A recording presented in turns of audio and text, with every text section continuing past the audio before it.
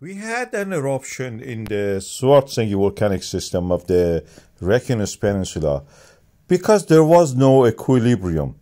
We had the pressure of the magma pushing through the layers of the rock and eventually rising to the surface.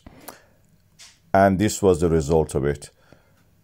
Eruption in the darkness of the night. We could see that the land was rising before that for last 2 months, then suddenly dropped, emptied its load of magma.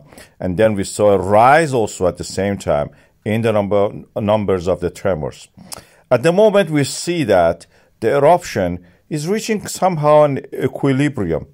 We see that the surface, that the magma is erupting as lava, visibly visible at the surface. We can see it clearly there. And what we see at the depth is that the land is not rising or sinking. Our GPS data, this is from the Svartsengi, shows that the layers of the rock are not rising or sinking. Something is maintaining it at a certain level.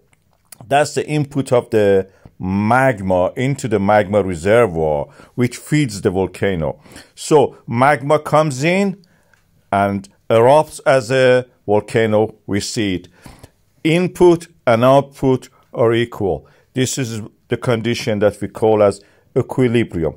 This creates a gas pollution cloud moving around the Iceland, turning like a pinwheel, as you can see here. I repeat it again for you, and creating a hazard even to the capital area of Reykjavik. But in the surrounding areas, the risk of the gas pollution is the highest. At the Grindavik is less, and other areas are more.